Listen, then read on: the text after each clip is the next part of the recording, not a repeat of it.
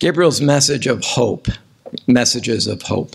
And I hope that as I go through this, it'll become more clear what I mean by that. And there's so many links here to so many of the elements we've heard all week that it just continues to astound me how God's hand is in this. But I'm fairly certain that many of us have experienced that feeling that something external to our own dexterity has saved our lives or saved us in a moment of which could have gone in a very, very bad way, a very critical time, perhaps in relation to even driving a car. That moment when we maybe should have been broadsided by a truck and somehow, some way, it was avoided. Our families and friends, those of us together, would understand better, but our work colleagues would just tend to say things like, yeah, you're really lucky, and okay, that's where it might end. But as believers in the one and only Savior who gave his life for us, there is no other explanation that what we will get into. And someday, if I'm blessed with the courage and the strength and conviction and follow God's commandments to obey and follow his ways, I may be able to even ask what happened that day on Highway 287 outside Broomfield, Colorado. So this actually did happen to me.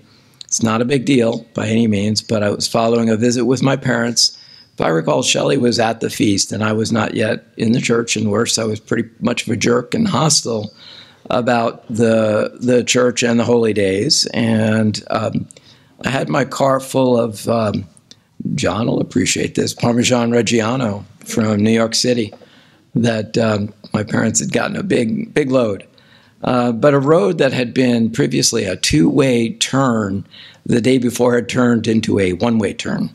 And a lady traveling south in her large truck didn't understand that change had occurred, and so she turned right in front of me, and we were going at high speeds. And rather than hit head-on, which was the obvious conclusion, I was able to just swerve slightly, and of course the Audi I was driving was nearly totaled. It wasn't totaled, but ironically, even the airbag didn't go off because of the corner that I hit. But the point was I survived with no injuries, and the lady's truck was just fine as well. But it should have been a disaster, and it wasn't. Now, we who believe in God and his Son, Jesus Christ, know that we can turn to Scripture to gain a more likely explanation for these moments. But we should not misunderstand and expect that claiming belief in God is somehow an insurance policy that places a safety net around us each moment of each day. We will be and we are tested, and bad things can happen to people who are baptized believers and are actively repenting and growing. It just happens. As much as we do not like this, it will simply come along with the mantle of choosing to accept God's invitation to draw us to him. He and Jesus must ultimately know that they can trust us. There will not be, that we will not run at the first raindrop of the storm, but we will ride it out with courage. There's nothing wrong with the fact that we may struggle. That's part of being a human being, and the fact that we are not yet what we hope to be. But in that struggle, we must learn to eventually struggle less and less and gain more and more trust in God. And perhaps one difficulty for us is that God has his own plans for us and his own timetable that we cannot understand, and will depart from our own vision of what that means. Learning to accept that requires faith, repentance, and acknowledgement that we have the problem. But as baptized believers, we're working to obey each and every one of God's commandments that we receive. So we receive an extra measure of God's protection.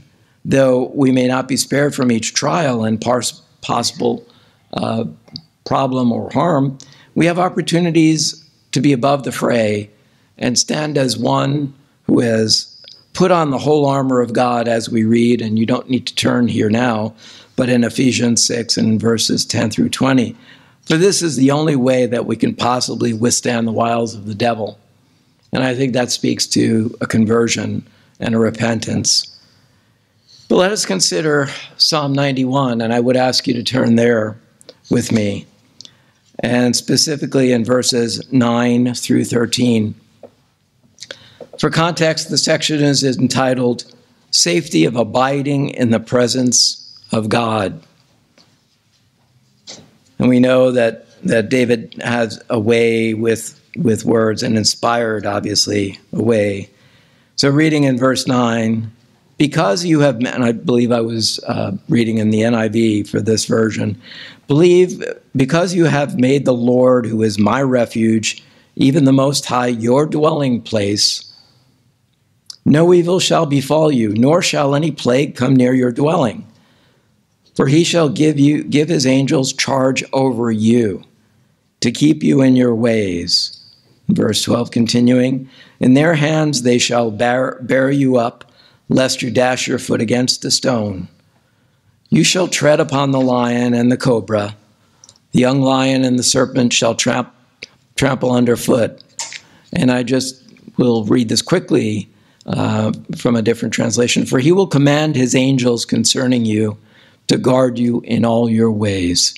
So that should give us, those of us who are facing trials, even here together at the feast, some additional measure of hope for what we're facing.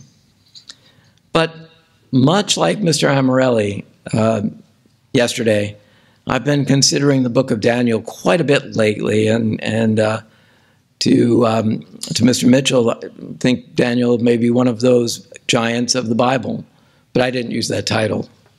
It had been taken. But he is a giant to me, and I've been struck by in the book of Daniel, by the actual appearance of the angel Gabriel, and I'll tell you why. And again, go back to the beginning of my title, Gabriel's Messages of Hope, and why he did appear to Daniel. We know that Gabriel appears in the Bible on really not many occasions, but very critical occasions. And these were not necessarily the car crash moments that I mentioned, although I will get there because I think there is one that John mentioned that I think is appropriate. But there were occasions in which there could be no room for miscommunication insofar as what God was intending and also what he wanted communicated. But back up just a bit and remember that Daniel was deported to Babylon at the age of 16, and he was handpicked by the leaders of Babylon for government and service to the king, kings plural. We know that Daniel's true role, not his imprisoned role, was to be a prophet for God and deliver his words and a sense of the future to both Gentiles and the Jews of the day. Let's consider Daniel 8, that begins with the third year that Belshazzar was king. And I admit to having some trouble with some of the names of the kings that came during Daniel's time. But this is Belshazzar was king, and Daniel was interpreting the king's dreams. We know that part. We know that very well. Daniel had a cataclysmic dream concerning a ram with horns so powerful that this creature could not be stopped. Daniel was puzzled, and he heard a voice cry out from across the river that he was standing at for the man who was standing next to Daniel, who was in fact the angel Gabriel, to explain it to Daniel. He said to Daniel, in verse 17 of chapter 8, mortal man, understanding the meaning, the vision has to do with the end of the world. In verse 18, while he was talking, I fell to the ground unconscious. This is Daniel, of course. But he took hold of me, raised me to my feet, and said, and I love this part, and the different translations make it even more just powerful for us. I am showing you what the result of God's anger will be. The vision refers to the time of the end. Skipping to verses 23 to 26 of that same chapter, when the end of those kingdoms is near and they have become so wicked that they must be punished, there will be a stubborn, vicious, and deceitful king. He will grow strong, but not by his own power. He will cause terrible destruction and be successful in everything he does. He will bring destruction on powerful men and on God's own people. Because he's cunning, he will succeed in his deceitful ways. He will be proud of himself and destroy many people without warning. He will even defy the greatest king of all, but will be destroyed without the use of any human power. This vision about the evening and the morning sacrifices, which has been explained to you, will come true. But keep it secret now, because it will be a long time before it comes true. Now Daniel fell very ill after interpreting this for the king. And still, the people of the day truly did not understand what Daniel was talking about. And despite the clarity that Daniel had received from Gabriel, the point is that Daniel needed Gabriel's presence, actual presence, to help him to do the work that God had intended him to do while he was being held by the kings of Babylon. Daniel was righteous, and it's mentioned in the Bible a few times that he was truly beloved by God. And it was so because of the choices Daniel made early in his life. Yet Daniel was still unclear as to the messages he had been receiving from God, so Gabriel was sent, as God would send his angels from time to time to deliver a message with great intensity and clarity. But why? Why indeed? God had deemed that Daniel would be his voice and declare to the Gentiles and to the Jews his eternal plans. Now, back to John's, as I call it, the car crash moment in Daniel 6 and verse 22 that John mentioned yesterday. We read about Daniel's experience in the lion's den.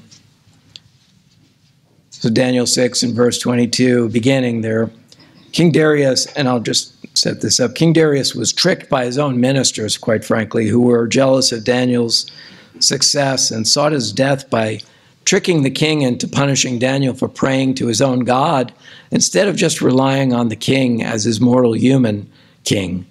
But God protected Daniel. In verse 22 we read, "My God sent his angel and shut the lion's mouth so that they could not hurt me, because I have been found innocent before him. And also, O king, I have done no wrong before you."